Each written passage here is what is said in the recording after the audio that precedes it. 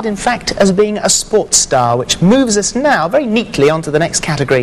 It is the #1 sports personality, and here to announce the nominations is someone who is away from home, or should I say home and away. Les Hill.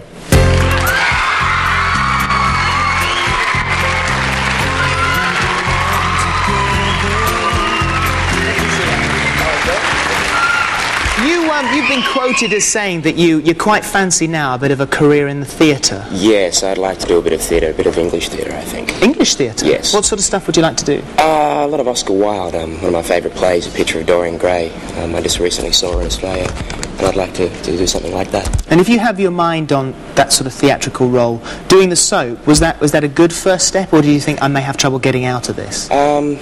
It's a good step into the industry. It's a profile thing.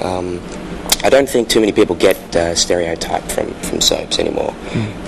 If they do, it's usually forgotten within a year, and you can resume normal work. So you wouldn't do a musical then? No, not me. No, I can't sing. No singing? No. You must be the first soap star ever. Yes. Would you read the nominations out, Certainly. please, for sports personality? The nominations for #1 sports personality are Gary Lineker, Liz McColgan, bit of a following, Will Carling, and Frank Bruno.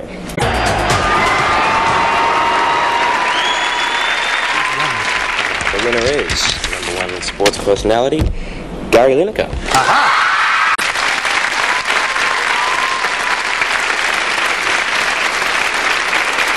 Best of luck to Gary, and also, ladies and gentlemen, please thank Les Hill.